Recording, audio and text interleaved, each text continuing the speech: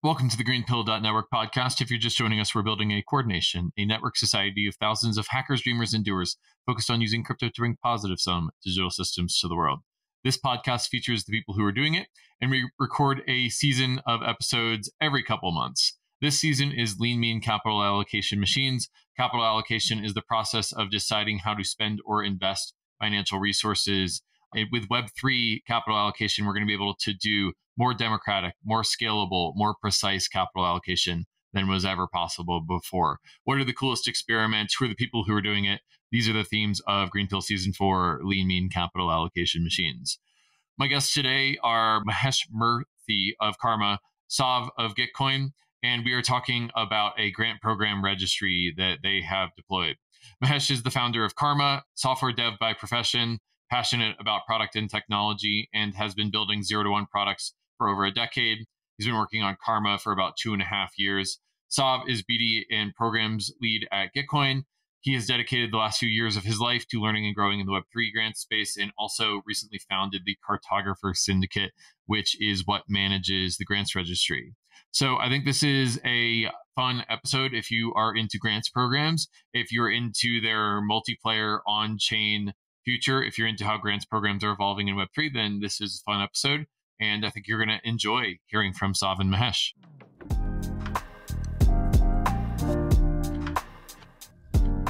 Hey, Sav. Hey, Mahesh. Hey, it's good to be here. How's it going? Good to have you. Why don't we do some quick intros and then we'll get into the meat of the episode. Mahesh, you want to go first and then pass it to Sav? Hi, my name is Mahesh Murthy. I'm the founder of Karma. I'm a software developer by profession, and I love crypto, I love product, I love technology, and I'm very passionate about building products from 0 to 1. And I've been working on Karma for about 2.5 years now. Nice. I am Sav. I do BD and programs here at Gitcoin. I've dedicated the last couple years of my life to the learning and growing around kind of like the Web3 grant space. So it's a little bit of a weird hobby that I've got that way. And I recently started work with Mahesh around this Web3 grant registry that we're talking about today, and also founded the Cartographer Syndicate, which is a community that's built to support and kind of build the registry. So let's get into it. What is the grants program registry? What is the grants registry? Why should our audience be excited about it? Yeah, I can probably take that. It really started for me years ago when I got into, learning about Web3 grants. I noticed that there wasn't really a central place that lots of them were tracked. And so I started building out a Notion page that tracked those called The Common Good. That evolved into a page on DeFi Llama's wiki called Llama.io Grants, and then has been other pages on the Blockworks site. And now Mahesh and I met some months ago and discussed kind of this idea about bringing that concept on chain and adding some additional functionality to it. And that's kind of what we built, here today is the on-chain grants registry. Yeah. So adding to that, like for us, we have been building a protocol called GAP for about 6 months at Karma, which is a protocol for helping grantees show their work to the funders. And also it's a great way for the community to hold the grantees accountable, and also for the grantees to build a reputation. As we were building this, one of the logical next question was, grantees are doing this work, sharing their updates, and then they're building reputation. But then what next? What happens with building all this reputation? One of the things we wanted to solve was, can we help them get more funding, more grants? How do we recommend more grants to them? For that, we started looking at okay, what are all the grant programs out there? And then there are a lot of websites out there, but none of them are well managed and up to date. So we were let's see if we can put together something where it's always up to date and it's all on chain. Anyone can update it. And then through this discovery process, I found out about Sav, and he has been doing this for years now. So we figured, why don't we just collaborate and then build on this? So that's the angle we came to this place. Just note for the listener, if you go into the show notes of this episode, you will see a link to the grant program registry in the show notes. So you feel free to click on that and see all the different grant programs out there. There's 292, it looks like, on the registry right now. So quite a broad view of all of the different grant programs out there. And I'm wondering if you could tell us next about the Cartographers Syndicate. Yeah, sure. Right. So this really started as this idea between Mahesh and myself of building, this registry of, all the different grant programs. And we wanted to create something where anyone could come and basically add to that registry. So to his point earlier, most of the sites that are out there today, or pretty much all of them, are like a single curator, like myself, that just built a Notion site or a web page that you can add to. We definitely saw the potential of bringing it on chain and allowing others to be able to suggest different entries to it. And so we built that, into the registry. So as I started thinking down that thread, it started to make sense on how do we build a community around this that almost acts like a community to help curate, maintain, and build out other aspects of the registry.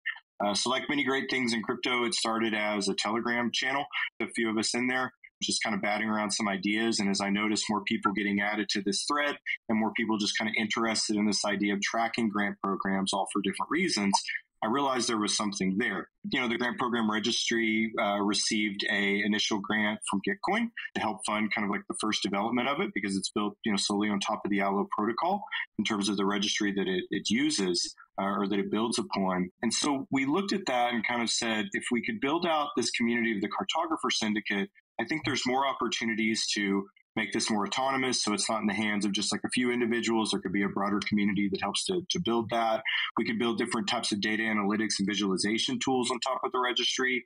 I also maintain something called Crypto Grant Wire, which is like a Telegram feed of different news and events that we want to build in and create kind of an aggregator of news for grant programs there too.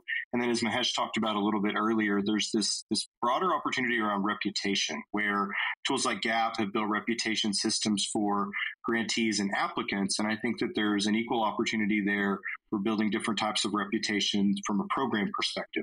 How active are programs? How much are they dispersing? What kind of things are they funding, et cetera, which really short circuits more of that cycle for grantees to find the right kinds of opportunities that's a good fit to their skills. And so when you look at that long list of things, that, starts to have the beginnings of like a great place where a community could come together and help to build that. And so that's why we started the Cartographer Syndicate. Yeah, and through this process, one of the surprising things for me was how interested the grant program operators were. They wanted to talk to other grant operators, exchange notes, understand how the other programs are being run, learn from it. So that was like very interesting for me. I was always looking from the grantee or the builder's point of view, but there is an equal opportunity to satisfy the needs of the grant program operators as well. Absolutely. And so that group is now people from different service providers that work around the grant space, grant program managers, thought leaders, people that do research around grants. So like the Grants Innovation Lab. So all this group has started to come together. We've got 40 or so people, give or take, in the Telegram now, and more getting added every day. And the Cartographer Syndicate was actually recently awarded a grant from Arbitrum to help build out different aspects of the registry. And so we're actively working on that, as well as providing some contributor incentives to help, build and maintain the registry as well. So again, what started as just like this Telegram group where we started to gather together and figure out, how we could build things out, and it wasn't so single threaded around a few individuals, has turned into something pretty interesting. I'm wondering where you all see this grants registry and the social scaffolding that you've built on. Where is it going in the future? The trends I see in the ecosystem is now there's hundreds of grants programs, and in what ways can we make it easier for people who are applying to grants and applying to multiple programs at once?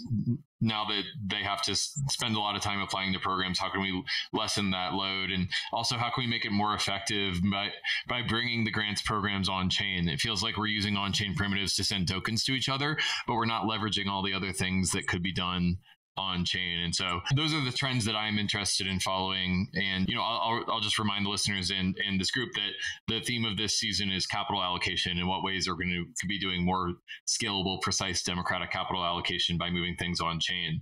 So with that in mind, where is this all going? Where would you like to see it go? How can we build a commons of grant programs and grant registries and get people all working together to get capital allocated to the best builders? A few things which I'm really excited. What we launched now is really an MVP. So here is a registry. We put around 300 grant programs on chain, but that's just the start. Really, where, from at least my point of view, like there are a few things which I'm really excited about is through Gap, we have like these hundreds of thousands of builders, like building a reputation, and we know what they're doing. And there is this grant program registry of all the programs with types of projects they fund. Can we effectively like match them? Can we understand who these builders are, what they're good at? And we already know this through this program registry, all the programs and what they offer and what kind of builders they are looking for. Can we do like an effective matching between the two? So that is like one thing I'm like really excited about. Today, if you go to the site, it's like you need to be more proactive and like look for yourself. But we want to kind of like serve that up. Like we already know who you are. Like here is a program you should apply for. Like we want to do that. That's one thing I'm like really excited about. And then the other thing is, if you are like a quality builder, and if there is no program which kind of fits the bill, like can we still help them? There are lot of these program managers we talk to. They are willing to like fund like projects which might not fit the mold. So can we like do that matching? So that's another like I'm like really excited about. Yeah, for sure. I think grant matching is a big opportunity. Coming from a background on kind of like 501c3 nonprofit that got me into grants in the first place, I work with different organizations that help with grant matching services, and they would use open systems, and they had expertise around finding different types of grants for, your nonprofit, matching you to those programs, helping to facilitate that process, and even project managing it. I think that you're starting to see some of those organizations form across crypto, which just shows like maturity building around, Web3 grants. But I also think the fact that we have the ability to bring these things on chain and tap into systems of reputation can short circuit some of that cycle. A common thing that I see across Web3 grants today is many people are wasting a lot of time, from the grant program perspective, as Mahesh mentioned, it can be hard to find the right types of builders, for the needs that you have, especially when we have a scarcity of developers and those types of builders across the ecosystem versus the demand for them, right? You also add on to that kind of the challenge of grant farming, which is common in the space today, where if I'm a prominent program and I open applications, I'm going to get a ton of applications in. Many of those are going to be unqualified. Some of those may look good on the surface, but they're from teams that maybe don't have the best intent. And so what that boils down to is many programs are only approving less than 10% of the applications that come in, which means 90% of their time is wasted. From the builder side of things, it's the same, right? Like if I'm a builder and I want to go and find the different opportunities that are out there, I might have to go to 10 different programs, submit 10 different applications, and get 10 different experiences. And so I think that there's ways through this registry that we can help to improve some of that, ultimately save more people time and match kind of like the supply to the demand, I also think that there's tie-ins to the registry that we can start to tap into with other partners, just like Gap would be able to tap in from a reputation perspective. We built this on top of, Allo Protocol from a registry perspective. We're partnering with Open Source Observer to tap into kind of data and analytics of different ecosystems and layer that onto the registry. We have some work that we're doing to build in, the news aggregator that I mentioned earlier and tap into other systems. And so I think this can also be a hub where people that have built systems to support, grants tooling and different aspects of systems around Web3 grants would be able to leverage the registry because it's built open, and it's built that way on purpose. And then having the community, the cartographer syndicate, that group could even be tasked to help curate information, find additional information, and ultimately maintain those types of, linkages over time. Very cool. Well, we're getting towards the bottom half of the episode, so I'll start moving into my final questions. The first question is, if you guys are maximally successful, play me forward 5 or 10 years, what does this all look like? What do Web3 grants look like, and how do they differ from today? In my mind, it becomes that common app that Mahesh just described, right? It can become a central hub that different services and tools can plug into, but allows flexibility in that, where if people desire to use certain types of mechanisms, different types of tools, et cetera, it can be open enough that it can accommodate that, but it can be, somewhere where it can be flexible enough that you don't have to go multiple places to accomplish, the one thing. So in my mind, it starts to achieve the vision of that common app, but it does so in such a way that it's a connector, of all these different, toolings and systems that are being built out today. If this is successful, in the long term, I see this as a place where any builder can come in apply and near instantly receive a grant for their idea, build a prototype, get some traction, and then pick a path, whether it be continuing to build it as a public goods project or go raise external funding. This is why we are calling this a funding map, where they can choose their path and navigate it, and we'll be there to help them. All right, let's move into our last question, which is there anything I didn't ask that you want to tell us? No, I think we hit the high points, in this discussion. We're definitely excited to, finally launch this and get it out there. Like Mahesh mentioned, this is just an MVP, a V1 for us. And we have, some big plans for how we continue to build on that. And that isn't something that, we view as, a closed process. We want more people joining the cartographer syndicate and, helping us to build this out.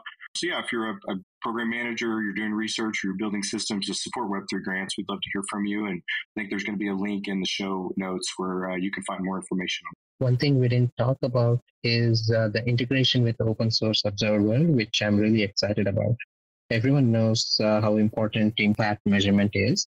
One thing, what we are doing is integrating with open source observer so you can measure the impact of each project, which is being funded by a program, and then roll up all those impact measurements and then understand what the impact of the program itself is. So that integration is coming soon, and which will be really useful for the entire grants ecosystem. Yeah, I think we're all excited about what impact metrics could do to on-chain grant programs. So the open source observer integration seems really interesting. All right, well, for the audience, there is a link in the show notes where you can check out the cartographer syndicate and also the grants program registry. So Sav, Mahesh, thanks for coming on the GreenPilled podcast. Thanks again. All right, we just heard from Mahesh Murthy, Sav of Gitcoin, and I am excited about the grants aggregator because I think that we just got a glimpse of where grants programs are going on Web3. Thanks again for listening to the GreenPilled.network podcast. Again, we are featuring the people who are building a coordination, a network society of thousands of hackers, dreamers, and doers focused on using crypto to bring positive sum digital systems to the world, like Mahesh and like Sav. If you value our work, you can collect this episode. Go to pods.media/greenpill and collect this episode. Thanks to MMAonchain.eth and Inverter.eth for being collectors of recent episodes. While you're here, also remember to subscribe, rate, and review. Tell your friends about this podcast episode. It really helps the algorithms promote the regenerative crypto economic movement. Thanks for listening, and I will see you next time. Peace.